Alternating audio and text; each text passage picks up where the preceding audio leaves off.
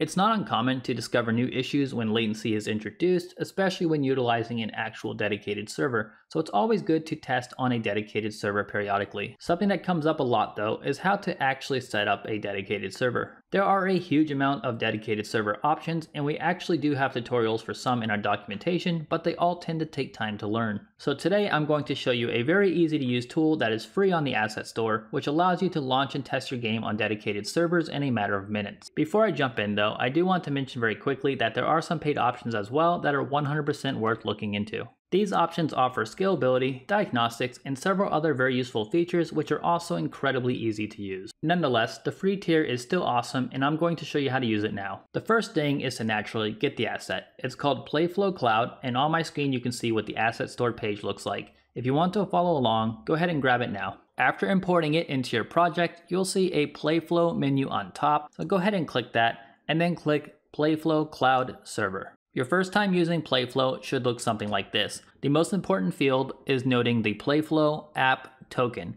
We need to get an app token in order to use this asset, and that's actually very easy to do. We're just going to click the Get PlayFlow Token button down here on the bottom. Once clicked, you'll get a new browser page opened, and you're going to see a big login button here that says sign in with Google. After you sign in, by default you're going to see the PlayFlow free plan. If you are on one of the paid plans though, you should see it up here. Go ahead and click the drop down.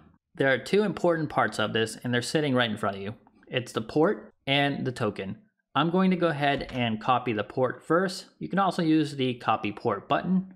I will now select my network manager and add Tugboat if you have not already so that you can configure it and set the port to the value we just copied. I have also copied the token from the website and then pasted it in the PlayFlow app token field. Now all I have to do is just upload my server. So I'm going to go ahead and select the server location. It's default to North America, which is fine with me, and I'm going to click Upload Server. This might take a moment the first time you do it, and I'm pretty sure the developer is also working on speeding up the upload process, so just keep that in mind. After the upload completes, you will see Game Server successfully uploaded down here in the log area. You'll also notice other options for arguments, SSL, development build, restart server, etc. There's quite a few here. I strongly encourage you to check out the documentation because there's actually a lot more you can do beyond just this window. Now that the server is uploaded, we're just going to click Start Server, and it's going to tell PlayFlow to start a server. Once it's started, you're going to get a URL which you should connect to. I'm going to copy the text in that URL and then post that inside Tugboat. So let me go ahead and close this window now that I have the text copied, click Network Manager, and then drop that inside my client address.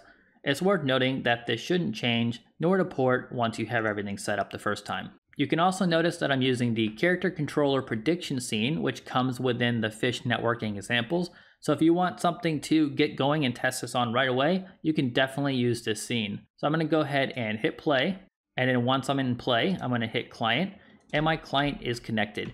You'll notice that I have a ping which is traveling over the network and that my player is moving around. Easy as that, I'm connected to a dedicated server. You can also have friends join as well to test out.